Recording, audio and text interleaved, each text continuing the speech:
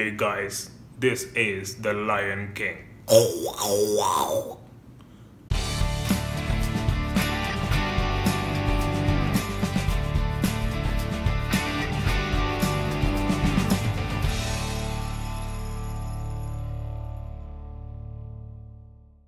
Today I'm going to tell you a nice story about cow's dung.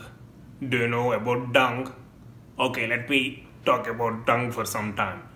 You know, dung is a dung which is released by cow. Apart from that, you should also know that throwing cow's dung on walls is quite rampant and dominant in rural India. When the dung on walls harden, it appears like a papilloma or pebbly or fibroma.